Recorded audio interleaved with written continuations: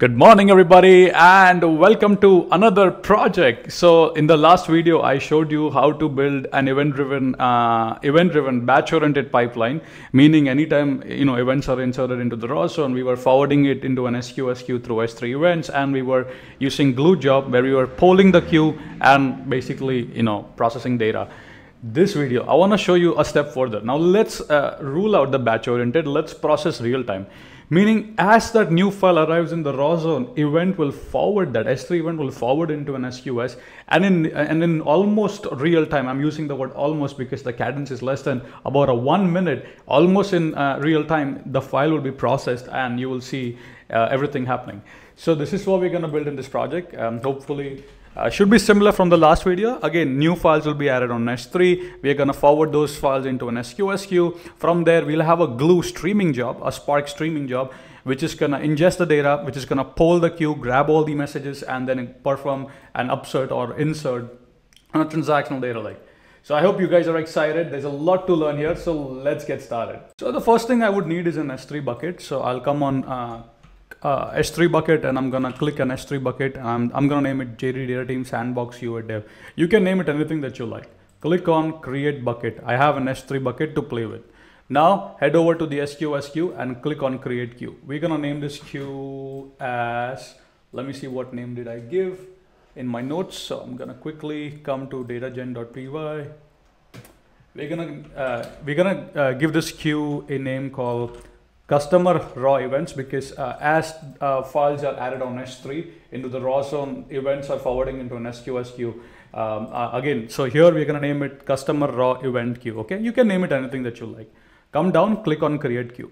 Once the queue is created, now click on the queue, copy this ARN. Did you see this ARN? Copy that. Now what you want to do is, this is a policy that is given to you. Simply come here and replace the ARN over here. Make sure to put your S3 bucket and your AWS account ID. Now, once that is done, copy this, okay? Head over back, go to the access policy, edit, and then just dump this here. Scroll down and click on save. Perfect. So we have an S3 bucket, we have a queue, right? Now, what we gotta do is basically you will be given a Python file called datagen.py. This generates some fake data into the raw zone. So I'm just gonna run it once to show you. So if I refresh here, you can see a raw zone, a customer table, and some files here to play with, which means now we have an S3, now we have an SQS, now we need to patch them. Basically, we need to add, so anytime you put anything into S3, you want to forward this into an SQS queue. So that process looks pretty similar. Go to the root directory, go to the properties, scroll down, you will see something called create event notification, and here say,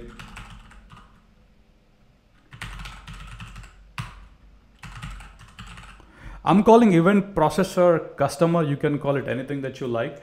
And then for the prefix, we're gonna use this prefix, meaning I wanna only listen for events into this particular folder, and when the file format is JSON, okay?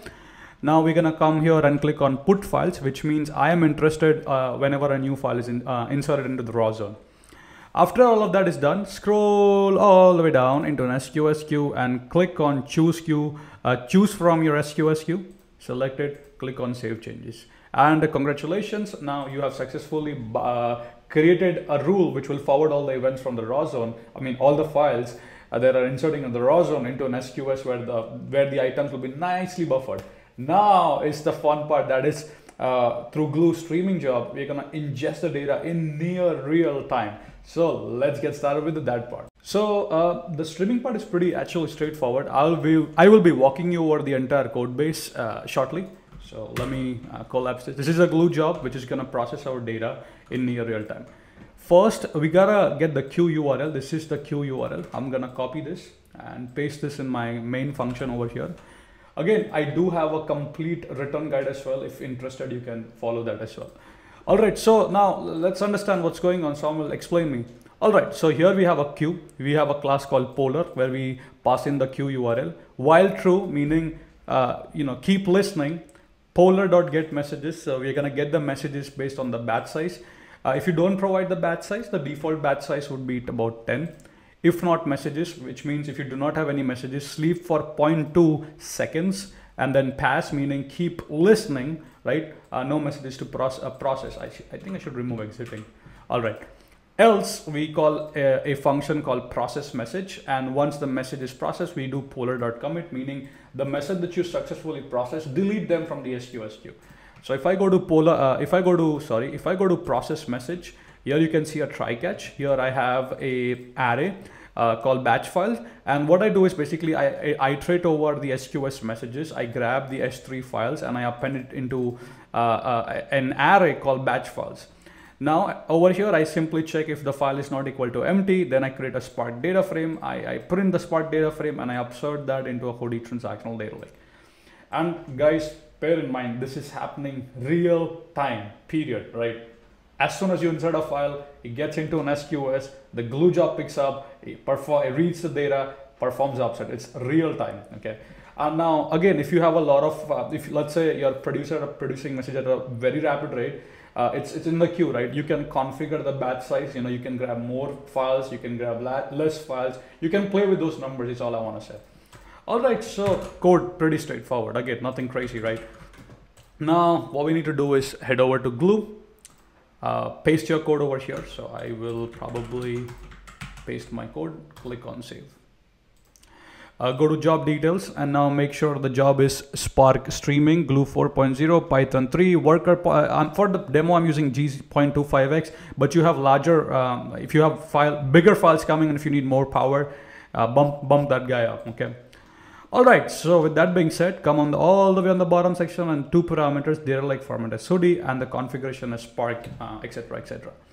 So now if I go to my queue, I do not have any messages, right?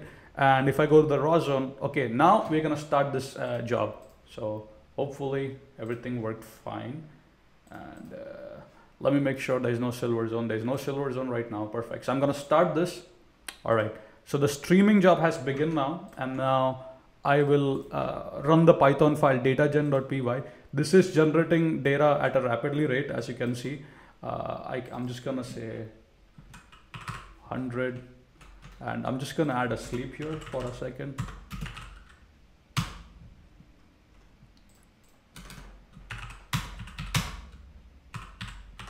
All right, so we are going to continuously publish data into S3.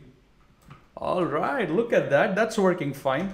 And now what you would see here is in the SQS, as you can see, these messages are coming up in the SQS, right? Now my glue job is also running, right? So if I go to the card view, if I try to open up the logs, hopefully, and I'm able to show you that, right?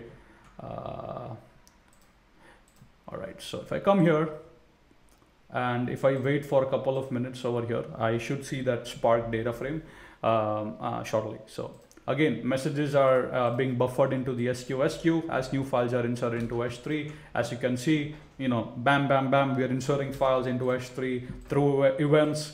We are forwarding, again, the numbers are reducing because the glue will process them. Hopefully, if I show you the first one, the rest would be pretty straightforward.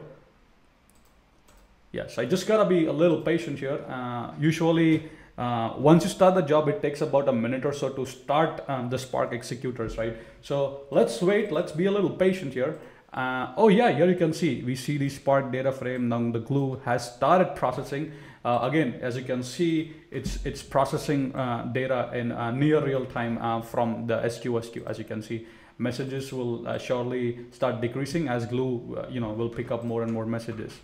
So yeah, and now let's go to the S3. If I refresh, and here you can see a silver zone, we have successfully processed the data in near real time. Here you can see the state, Hudi metadata, and some base file or the Parquet files.